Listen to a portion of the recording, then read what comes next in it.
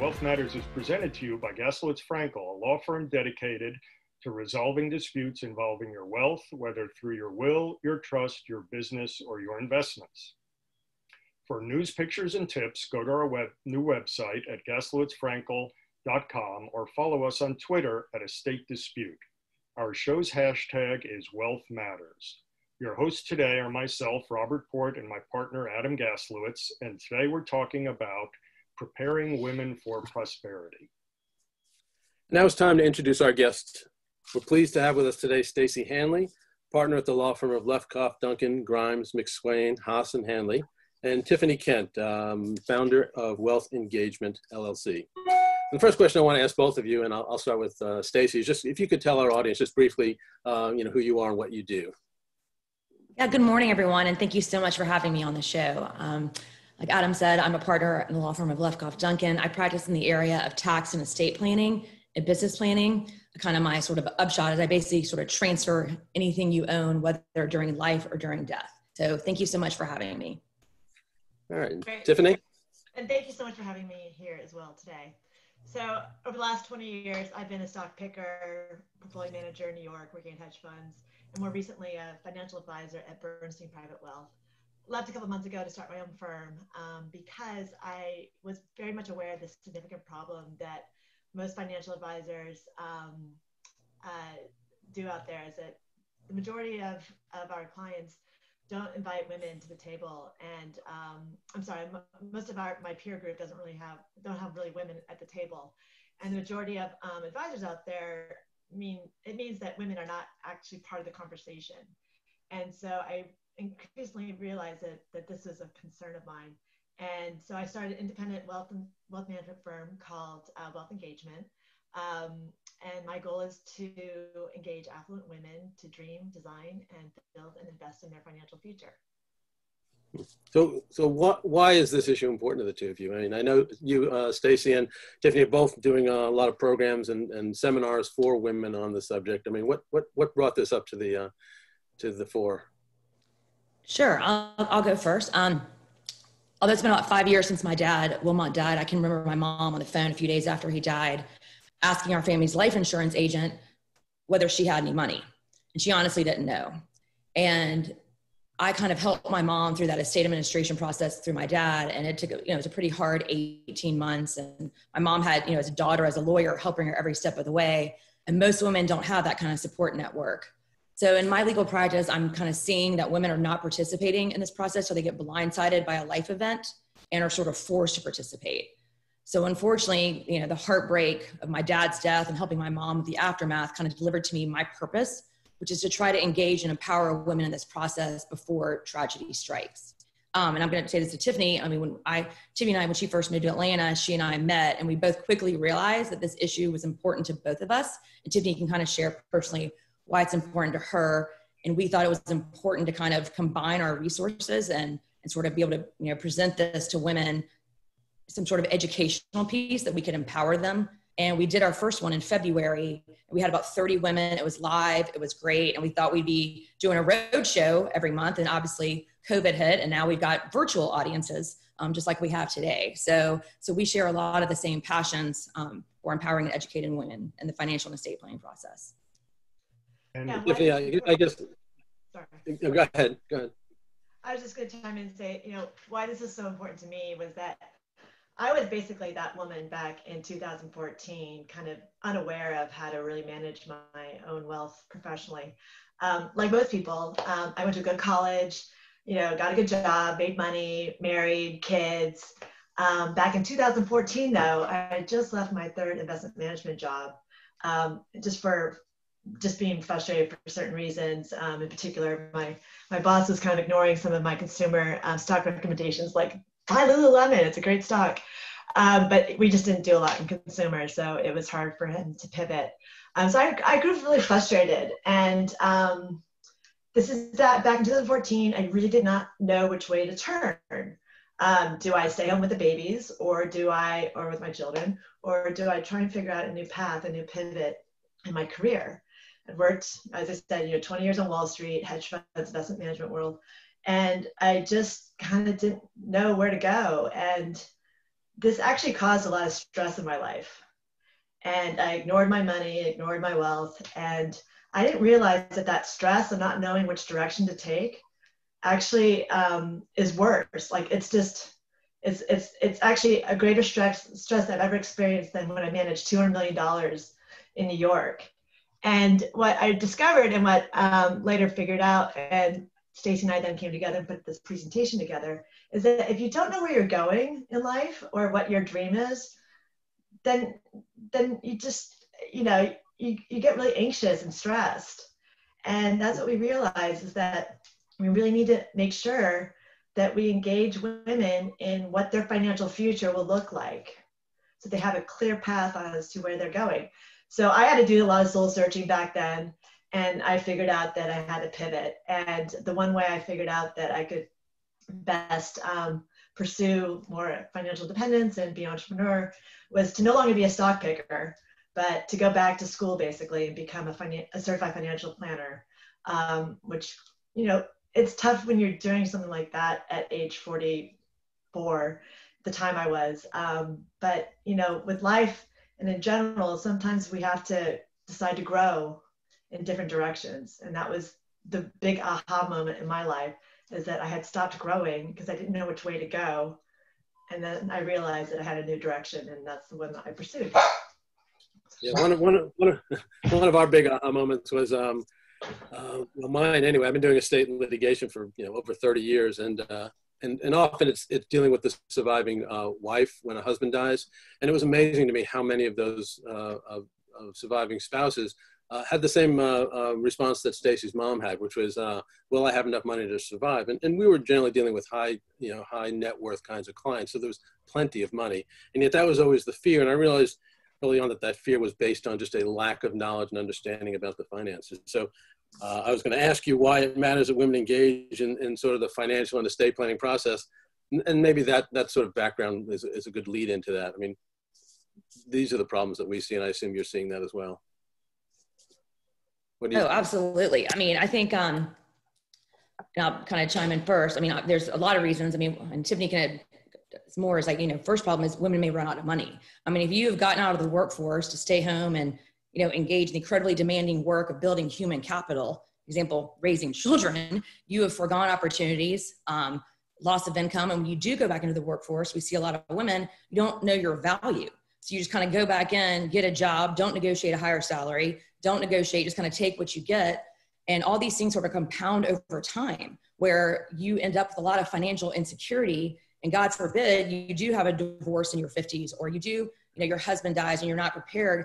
I mean, we're seeing a lot of women who are, in their 60s living off Social Security, and that's about it. I mean, so it's really important that they, from an earlier age, start getting involved in the process and getting an understanding. And Tiffany can kind of maybe explain more also why women are so risk averse and kind of the negative effects of that.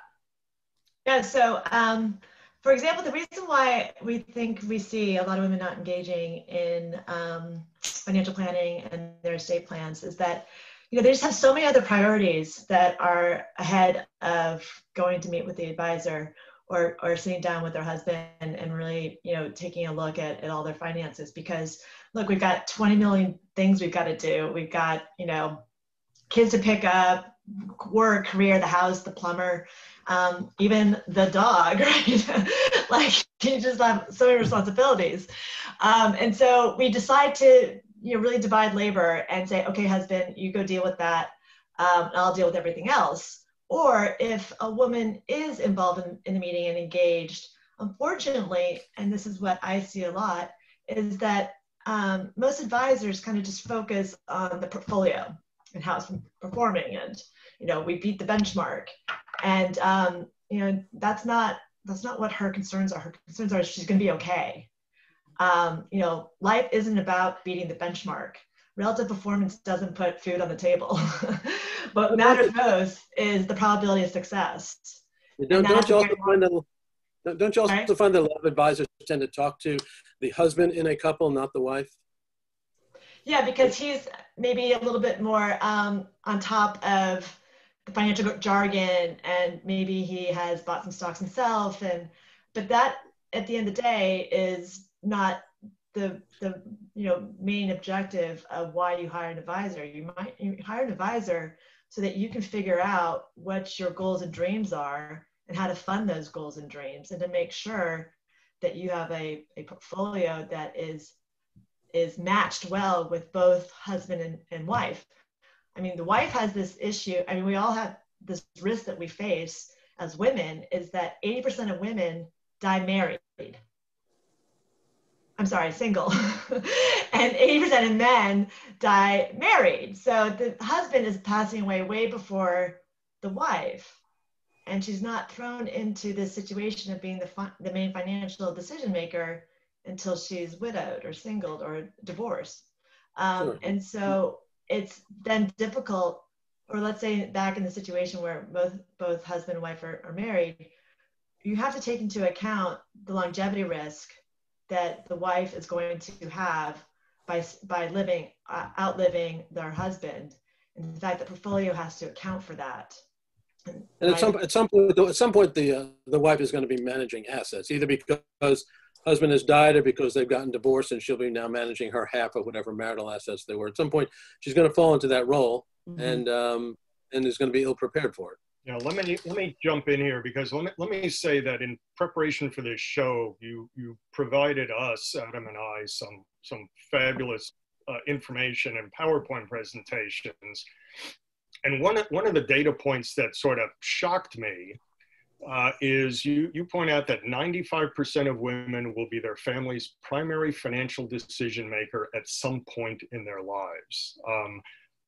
I sort of sensed, being in this area, that it was high, but not that high, which sort of touches upon some of the things you've already said. You should not stick your head in the sand, and you should also not think, well, this will never happen to me.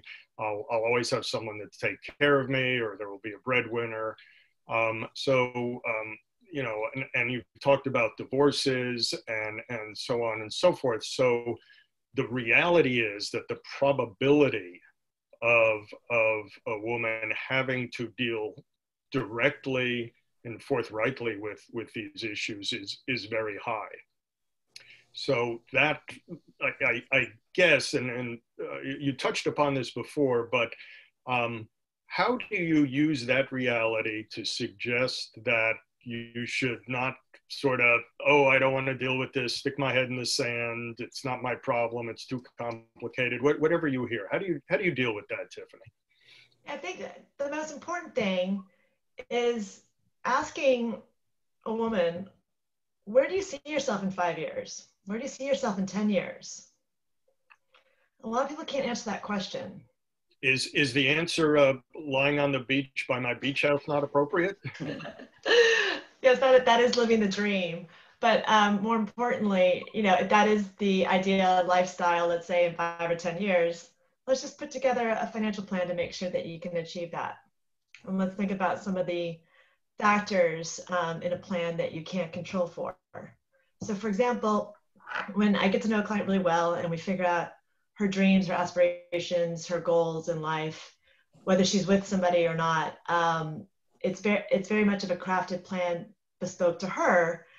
And then we put together, then that's how women then start getting engaged and involved in understanding the numbers, and then realizing that we can project out her financial future and help her realize that she is in control now to make some pretty important decisions that will affect her long-term ability to, let's say, live on the beach in 10 years.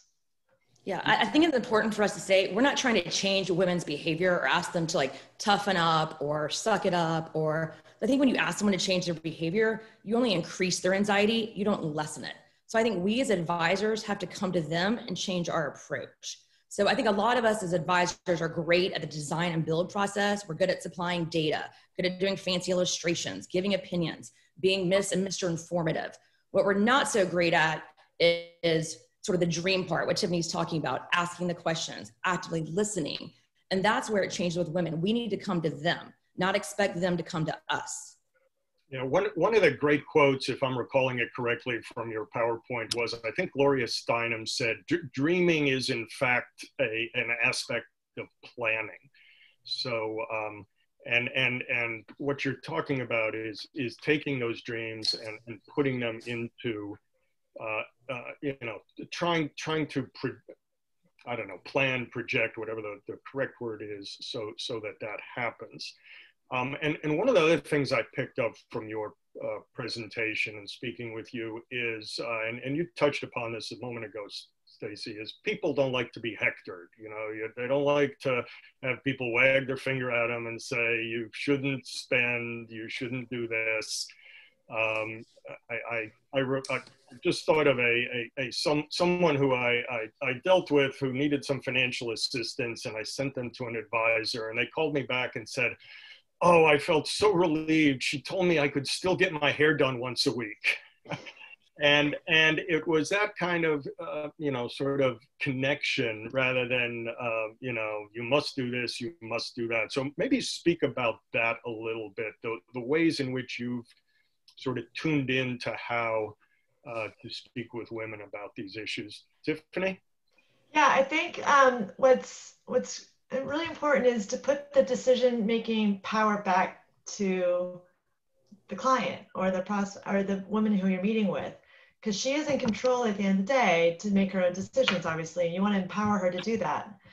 So very simply, focusing on what she can control, and don't worry about what you can't control. When you worry about what you're fearful of or what you can't control in life, then those negative thoughts tend to then become repetitive and fearful, and you make really bad decisions when you're under emotional stress.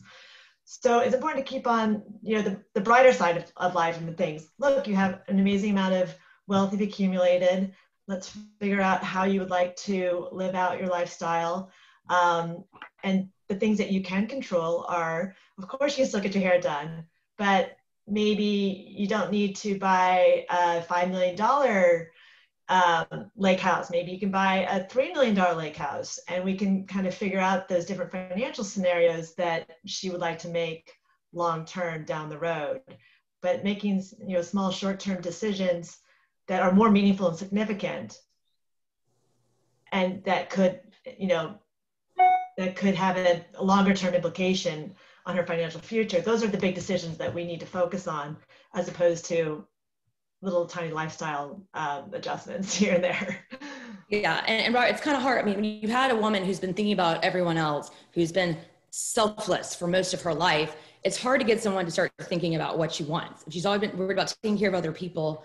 I had a client come in and wanted me to review her estate planning documents, and her husband had driven the process for years. She kind of wanted to understand, and they were getting ready to update them, and she didn't want to go back to the attorney they had used before. She just kind of felt stupid asking questions. So she came to me, and I said, before I look at any of this, I said, what do you want to happen? And she looked a little dumbfounded and said, well, no one's ever asked me that before. I don't know. And I said, well, I can't really help guide you if you don't really know what you want. So you have to get, women to kind of sort of get rid of the full plate, get a clean slate, and kind of just think about what is important to you? Like, what are your fears? What are your hopes? And kind of start from there. So why is it that women are not and haven't historically participated much in this process? I mean, I know if you go back far enough, women couldn't own property without their husbands signing off on things, and the finances were just sort of delegated as men's work, probably because men said they were. So I understand how we got here. I just don't know why we're still here. Why is it still a process that women are largely either intentionally or unintentionally excluded from? Yeah, I can start on that. At least from Wall Street's perspective, we like to make things incredibly complex so we can charge high fees. Honestly, more seriously, the world is really complex, right? And as lawyers, as advisors, as portfolio managers, there's a lot of different risks and scenarios and things we have to figure out to manage money, to manage clients, to do legal documents. However, if you just start with a very simple question, what is it that you want? And create a plan. And I think that's why I think what Stacy and I are realizing is that trying to keep it as simplified as possible and not making it so complex is how you engage women. Yeah, and also too, Adam, there's still a lot of societal conditioning out there that women should be not demanding, not ask what they want. We're meant to be kind, compassionate, selfless. You're supposed to wear these like badges of honors. And being demanding or asking is masculine behavior. It's offensive. What happens is women, don't ask, they don't receive. The other thing we still see is that women are still less likely to speak up and more likely to be interrupted when they do.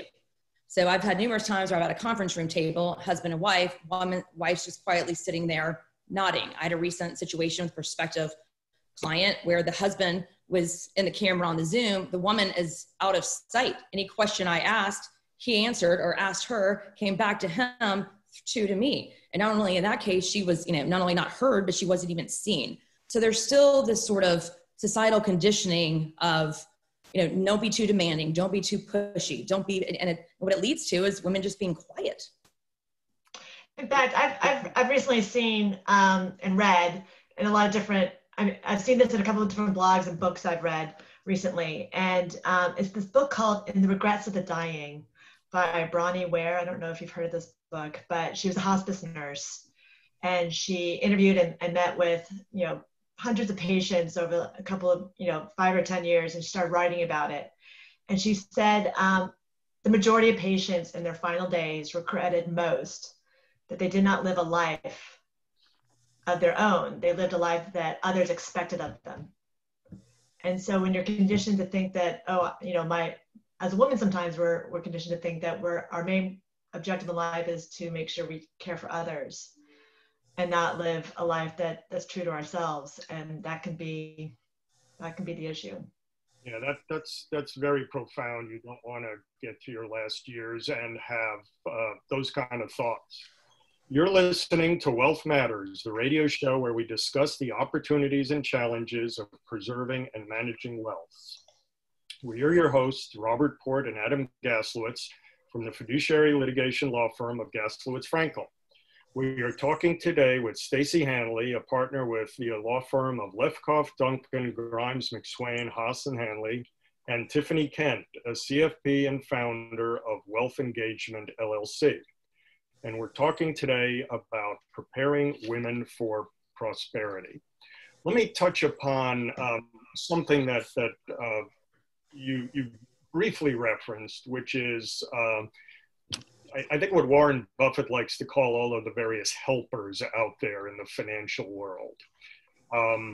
And that can be complex, it can be confusing. So I've got maybe two questions that are interrelated, I think. One is, what do you tell clients about listening to or tuning out all the noise you hear from the media? And secondarily, I know from your presentation that you advocate putting together what some people will call a team or a support group, the CPA, the advisor, the attorney. Talk about how I think they're interrelated. Tell me if I'm wrong and tell me how you deal with that. Stacy? Sure. I think, keying on women, women like to collaborate. That's kind of a natural sort of characteristic of women. So getting a team, a collaborative team together of a CPA, a financial advisor, a life insurance professional, an attorney, kind of all working towards one goal. I think, and just like, as Tiffany and I talk about our sort of dream design build process, you can't build a house, without the team, without the architect, without the builder. So it's kind of a similar process. And so we kind of engage women on trying to find the right advisors, and part of the process, be able to ask the right questions. And we kind of have an adage at our firm that no one cares how much you know till they know how much you care. And that should be your advisor. That your advisor cares first, and then you get that, what they know. What about all of the inputs that people have? The nephew who's just joined a brokerage firm or insurance company, the friend of a friend who wants them to invest in XYZ. How do you deal with all of the I'll call them challenges of navigating this? Tiffany? Yeah, I think that there's something to be said about friends and family that, let's say, manage money, or advisors, or your CPA, versus those that you can professionally hire. When with a professional hire, at least you can always fire them if you feel like they're not a right fit. You really can't fire family members. And so I don't think that that's usually the best course of action. I also think that an advisor, whether they're a CPA, a financial advisor, or a lawyer, they can do their functional job very well. And that's one thing you need to look through in terms of their credentials, their experience, and that's one level way of thinking. The other way of thinking as a person trying to hire somebody is that, do they have my best interests at heart? Are they putting my interests ahead of their own as a fiduciary? And also, are they really helping me make a good decision, like a financial decision or a decision in a document? And then and let's think about how we're making that decision and what are the concerns or the emotional and the financial considerations to lay out. If anyone kind of just glosses over certain aspects of those two different buckets, the emotional and the financial, then I think that there's something missing in that advice equation. And I imagine one way to show that you care is actually listening to what your client says to you. And rumor has it men aren't always the best at listening to women. Is that some of the problem? I mean, you can't really understand what your client's needs and wants are and what their fears and concerns are if you don't engage with them and actually listen to them actively. Well, I think that and I'll just kind of interject a little bit, and that is, people will listen to you if you tell them a story. And if they can see themselves in those shoes, and if they can relate to that story and what the outcome was, then they'll listen to you. I think Adam's question may have been a little different, which is whether the advisor is listening. And what I sense, and part of my background is doing securities litigation and arbitration on behalf of individuals who have issues, I'll politely say, with their advisor, is that my sense is the advisor didn't listen. The advisor had a plan, or maybe the same plan for everyone. And I think that's what, across the board, and maybe particularly with the women who you are focusing on, who need the type of support you're directing, you need to be attuned to whether someone's listening to you or whether, whatever you tell them, they're going to sell you X, Y, and Z. And the example I often give is that's why when you go shopping, there are clothes of different sizes, different colors, and so on and so forth, because not everyone wears the same size. And I've often seen folks where people have there's one thing they promote and one thing only, and you visit them, no matter what your financial problem, you're going to walk out the door with whatever it is, an annuity, a private placement, insurance, whatever it is. So Stacy, you're nodding your head as in agreement. Right.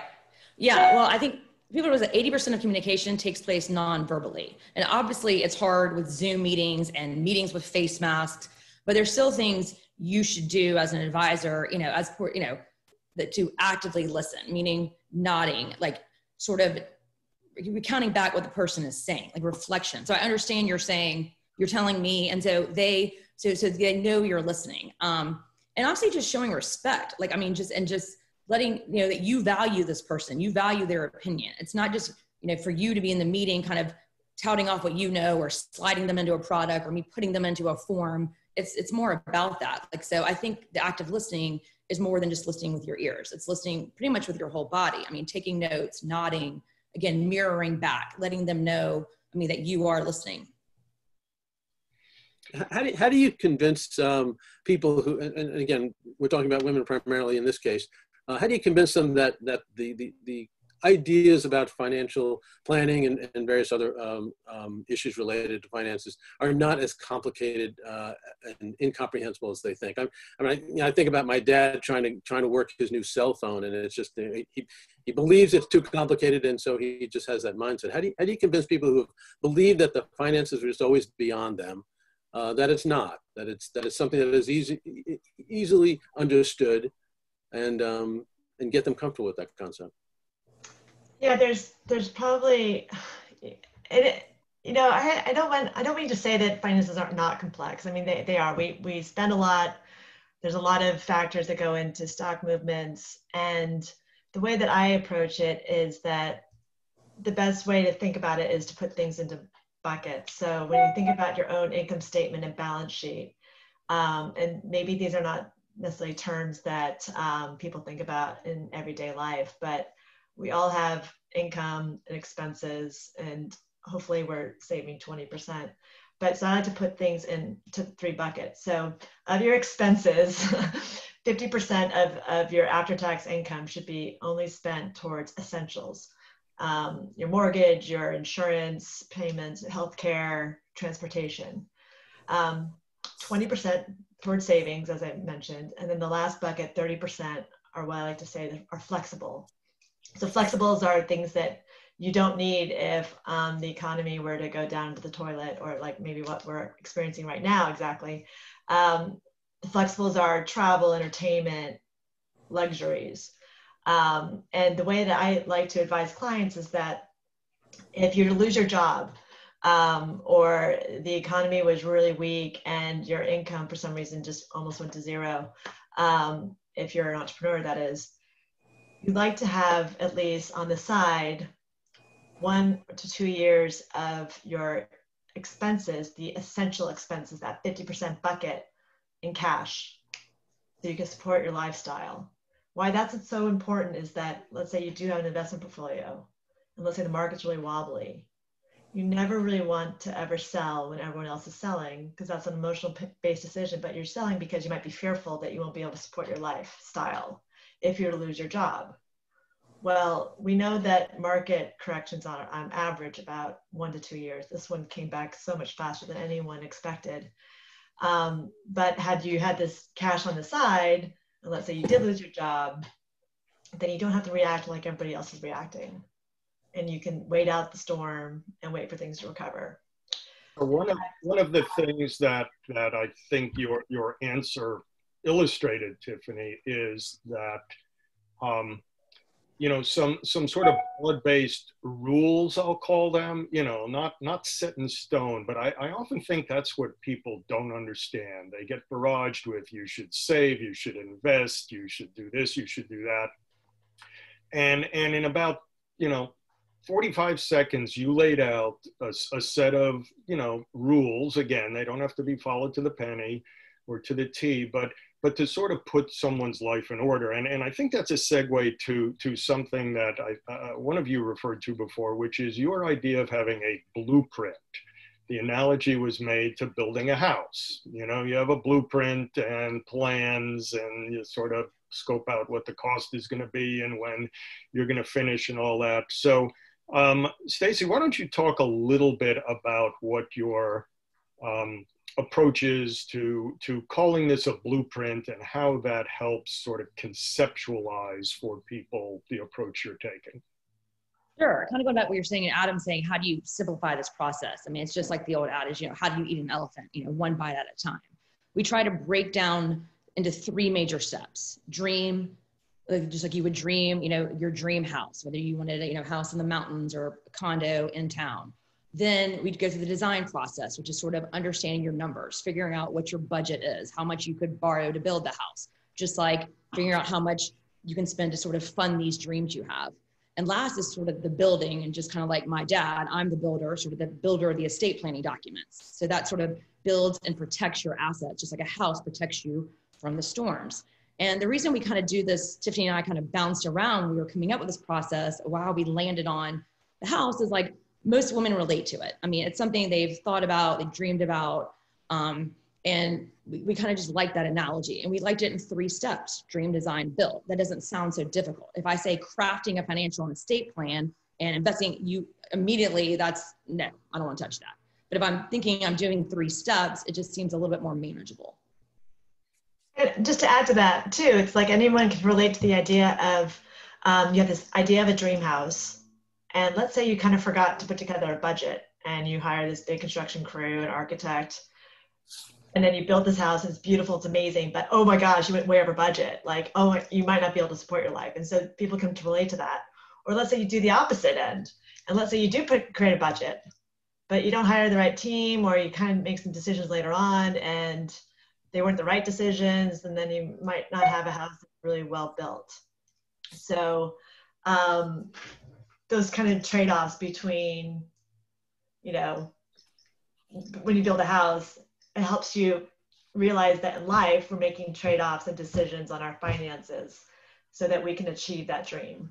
And to tie that into what we talked about a moment ago, as part of your blueprint of dream, design, build, you know, the design involves the team you just spoke about, and then build are the actual, you know, if I'm going to continue with this analogy to building, you know, the support structure for that.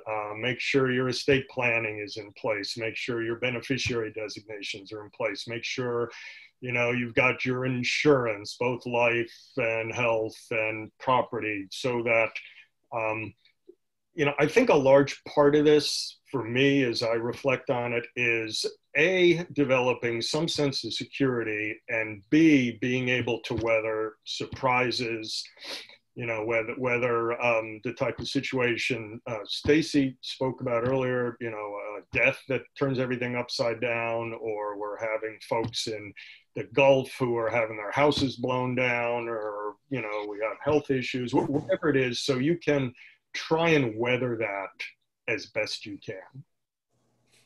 That's exactly it, Robert. And when we get to the build process, I mean, it's kind of, I find women a lot of times, even though they might have, and, you know, have what they think they have what they have in place. They have a will, or there may be a trust, but they don't understand it. They haven't really read it and understand it. So I try to ask women to, like, what do you think this says? What do you think this means? And a lot of times they're kind of surprised. Oh, I'm in this trust with the kids from the first marriage, and now I'm the trustee, and wait, what? And then they end up with your firm because there's issues arise where they didn't understand it from the beginning. So a lot of times, you know, they might say, oh yeah, I've got a will, I'm fine. Or I've got this trust, I'm fine. Well, really? I mean, you know, let's really look and see what it says and what this actually means for you. Or they've named, you know, a corporate trustee, you know, to manage money for them that they, you know, have no relationship with.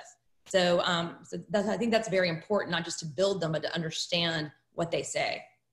You're absolutely right. We spend a lot of time, I mean, and frankly, this is part of the practice I enjoy, is sort of unwinding and understanding the financial situations folks are in. Unfortunately, it's not pleasant for them by the time they get to a fiduciary litigation firm, but I like to feel that I help them sort that out and try and get them on the right path. Mm-hmm. And also to continue on that analogy reference with the dream, build, design, and best part is the fact that, you know, like a foundation to a house, you need to make sure you have a portfolio that can support, you know, your lifestyle and future self into the years ahead. All right. Well, we're getting close to the end of the show. And before we do, I wanted to at least give each of you an opportunity to sort of tell the audience about a success story that you've had, or maybe a failure that could have been prevented had a client done something different. And why don't I start with you, Stacy? Okay. Well, I just had something. I had a potential female client call me yesterday, and I was actually on the phone with her, and I listened to the story, talk, and I said, well, you know, why don't we meet so you can get a comfort level with me? And she said, well, I actually already have one. So I felt like that first just 15-minute conversation, just actively listening, repeating, I mean, basically going through these steps, even though it was on the phone, it wasn't even a physical thing. So I think my successes are when I meet someone and they come in and they're stressed, they're worried, they're scared, and we kind of talk, and we talk through their fears, talk through their hopes, and I just listen, and then all of a sudden I see their shoulders come down, they let out a deep breath, and they sort of think to themselves, okay, I can do this. And I don't, you know, give false hope or whatever. And even just yesterday, I didn't give 1 second of legal advice. I didn't say one thing. I didn't say I just literally just listened, and, you know, now she's going to come in. So to me, that was sort of success, that I had, you know, kind of practiced what I preached. Tiffany? Yeah. So I have this situation where I prevented, I think, a failure. I don't want to say failure, but it wouldn't have been that disastrous of a situation. But a client friend texted me and said, hey, I'd like to buy this lake house. And, you know, I know her portfolio and her financials really well. And I'm just like, yeah, you know, that sounds fine. Sounds like you should that sounds great, but let's talk about it. So we get on the phone and we flesh out all the details. And the idea is that, we like to have a place where we can enjoy our life outside with the kids, and they can bring their friends, and we can get out of the busy Atlanta area. And like, wow, that sounds amazing. But, so your kids are almost out of the house. You're going to be an empty nester next year. Is this a place that you're going to feel comfortable going to by yourself? She's like, no. I'm like, well, then that's probably not the best. I know you want to develop these great long-term memories in the next year, but maybe that's not the best place for you to buy a second home if you're not comfortable going there by yourself. And that was hard, really hard, because, obviously her kids wanted the place and she was about to make a bid on it.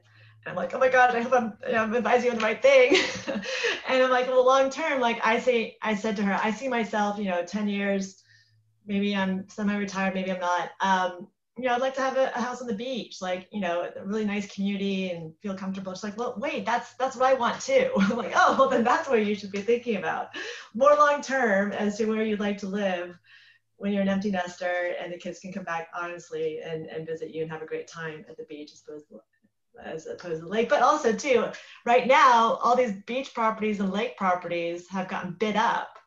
So it's like, you're going to be buying at the top of the market. Like, you kind of maybe want to wait also too, at least a year or two, until things kind of, get back to normal and people aren't demanding these vacation houses. That was the more logical first impression, like, wait, don't buy at the high of the market. But then I drilled down and realized it was probably better for her to wait for other reasons. All right, well, thank you both. Let me give you both an opportunity to tell our listeners how they can reach you if they want to contact you. And Stacy, I'll come back to you. Yeah, absolutely. It's Stacy Hanley. You can reach me by phone at 404-262-2000. You can also email me at shanley, Hanley, at ldfirm.law. And our website is ldfirm.law. And I think you can follow me on social media or Stacy Hanley, estate planning attorney, on LinkedIn and Facebook. So thanks, Adam and Robert, for the opportunity. I've really enjoyed chatting with you guys this morning. All right, yeah. Tiffany? Thank you, Robert and Adam, too, for having us both on the show. We really enjoyed this opportunity. The way to reach me best right now is Tiffany, Tiffany, just like the jewelry store, at Wealth Engagement. Wealth Engagement, I know, kind of might sound like every other wealth management firm out there, but I think I am a little bit different because I really want women to engage with their wealth. I know I'm not expecting anyone to marry their wealth, but just be a little bit more engaged. So Tiffany at wealthengagement.com, and my cell phone number, fortunately it's still a New York number, is 917-826-5955. Well, thank you both very much for an excellent and informative discussion. As we're wrapping up our show, I want to thank everyone for listening to Wealth Matters, where we discuss the opportunities and challenges of preserving and managing wealth. For more information about Gaslowitz Frankel, please go to our website at gaslowitzfrankel.com. And remember to follow us on Twitter at Estate Dispute and use our show's hashtag Wealth Matters. Our guests today were Stacy Hanley, a partner with the law firm of Lefkoff, Duncan, Grimes, McSwain, Haas, and Hanley, PC, and Tiffany Kent, a CFP. And for those who don't know, that stands for Certified Financial Planner. And Tiffany is the founder of Wealth Engagement LLC. Please join us every fourth Wednesday of the month at 8:30 a.m.